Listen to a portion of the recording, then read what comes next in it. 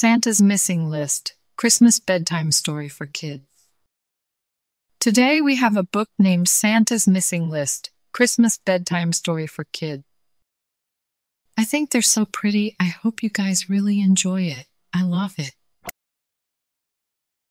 Please give this video a like if you enjoy it, and don't forget to subscribe for more stories. Thank you, reading. So, here we go. Once upon a time, in the enchanting land of the North Pole, where snow glistened like diamonds and the northern lights danced across the sky, there lived a jolly old man named Santa Claus.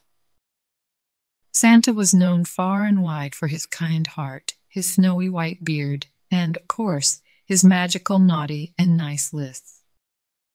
Every year, Santa and his team of diligent elves carefully crafted this list, recording the deeds of children around the world. Those who had been good found their names under nice, and those who had been a tad mischievous, well, they ended up on the naughty list. One chilly morning, just days before Christmas, Santa discovered something dreadful. His beloved naughty and nice list had vanished. Panic rippled through the North Pole like a winter storm, and the workshop was thrown into chaos.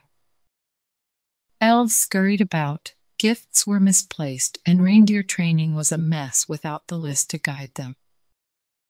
Amid the turmoil, a young elf named Jingle stepped forward. Jingle was known for his boundless enthusiasm and his dream of becoming one of Santa's top elves. With a determined spirit, he declared, "I'll find the missing list, Santa. I promise." Santa, with a twinkle in his eye, nodded and handed Jingle his sleigh bell.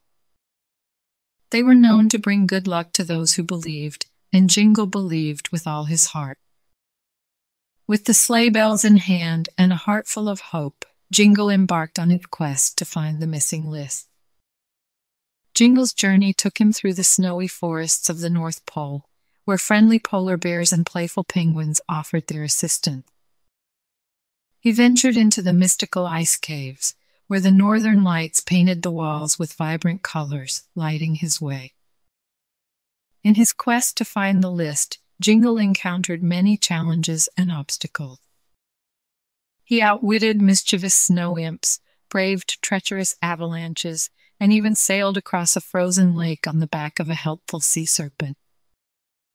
Each step of the way, he remained steadfast in his determination to bring back the list. As he traveled, Jingle met children from around the world, all eagerly anticipating Santa's visit on Christmas Eve. They shared their hopes, dreams, and acts of kindness from the past year. Jingle listened carefully, for he knew that the missing list held the key to making their wishes come true. Finally, after days of searching, Jingle found himself at the heart of the North Pole, in the magnificent crystal cavern. There, he discovered the missing list, tucked away in an icy alcove.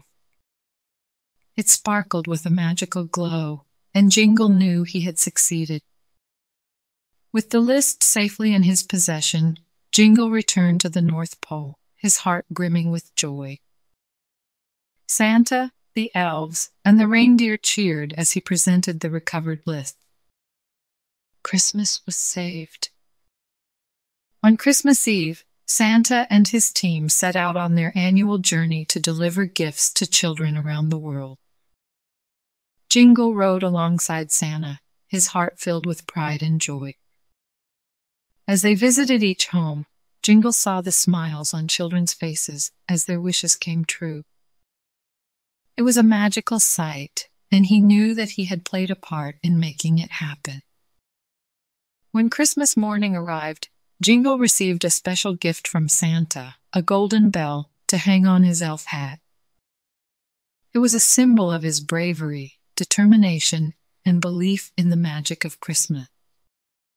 From that day forward, Jingle became known as Jingle the Brave, and he continued to play a vital role in Santa's workshop.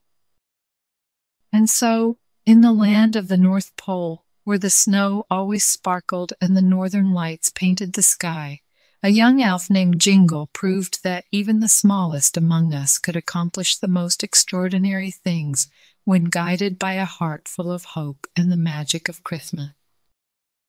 The end. Good job, friends. Thank you so much for reading with me. Bye, I'll see you next time.